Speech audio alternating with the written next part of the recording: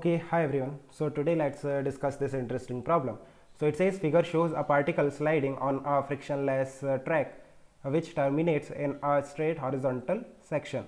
If the particle starts slipping from the point A, how far away from the track will the particle hit the ground? Fine. So this is your particle and it starts slipping from this point A.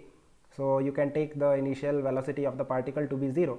यहाँ से ये slide करना start करता है and it will move on this curved path and finally it will reach to the end of this track, है ना. ये end of the track पे आएगा and then it will leave the track with some speed. Let's say v से ये leave करता है, it will leave the track horizontally because this track is horizontal, end of the track is horizontal, and then the particle will move in this projectile path, right. Projectile motion करता हुआ the particle will hit the ground let's say at some distance x from the end of the track. End of track से किसी distance x पे आपका particle hit करेगा ground को. So we have to find out the value of x.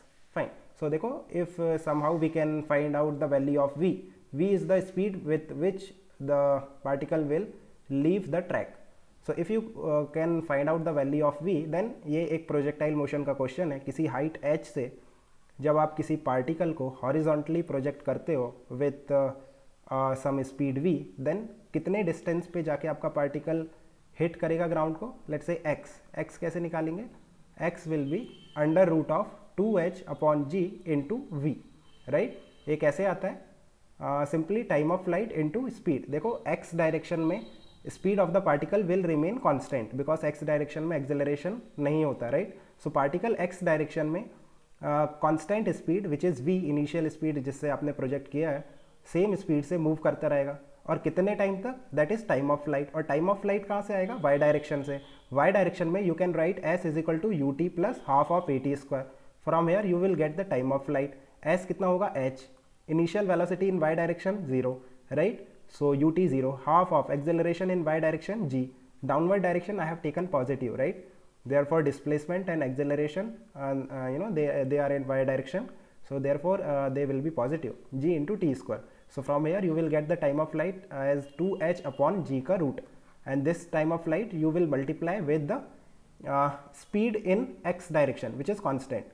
So the distance the particle will travel in x direction will be simply speed into time, v into time, which is 2h by g. So this is your x.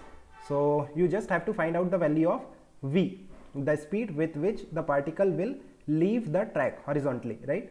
Because h is given. h देखो ये कितना दे रखा है? 0.5. So हमें क्या निकालना है? v निकालना है. So v कैसे निकालेंगे? By using work energy theorem, right. Simply you can apply work energy theorem at the time when the particle is moving from this point A to the end of the track. यहाँ पे आप work energy theorem apply करो. ये आपका initial position है and this is your final position. So it says work done by all the forces is equal to change in kinetic energy. Now how many forces will be there on this particle? एक तो इसका weight लगेगा, right, mg. किसी भी instant पे जब आप इसका फ्री बॉडी डायग्राम बनाओगे so इस पे दो फोर्सेस लगेंगे. एक तो इसका weight लगेगा mg vertically downward and there will be normal reaction, right, acting perpendicular to the track, है ना. So what will be the work done by all the forces? Work done by normal reaction plus work done by mg, that is equal to change in kinetic energy, final kinetic energy minus initial kinetic energy. Initial kinetic energy of the particle will be 0 because initial speed is 0, right.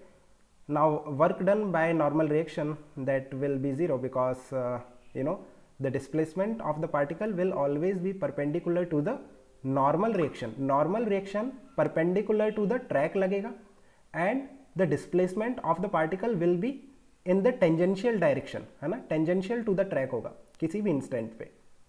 So you can say कि work done by the normal reaction will be 0. Now work done by mg you can take it to be negative of the change in gravitational potential energy, that is your final kinetic energy. So what is delta u? That is mg delta h, right. So minus of mg delta h, let me write somewhere else. Minus of delta u is equal to final kinetic energy, and what is delta u? mg delta h. So that is equal to half of m into v square. m cancel हो जाएगा, यहाँ से v आप निकाल सकते हो, that is 2g delta h minus का root. Now what is delta h?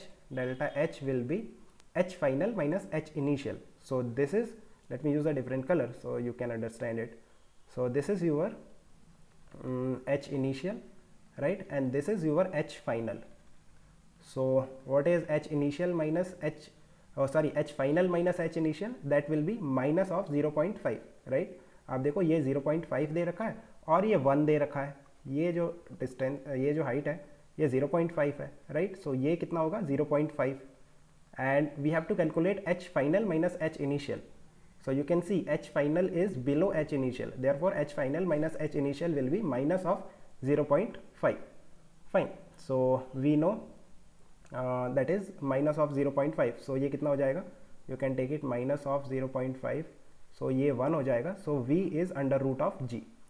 So what will be the value of x? x कितना होगा, यहाँ पे v का value under root of g put कर सकते हैं हम. सो h का वैल्यू कितना है, h is 0.5. So root of 1, so that is 1 meter. So the particle will hit the ground at a distance 1 meter from the end of the track. X का value कितना है, 1 meter.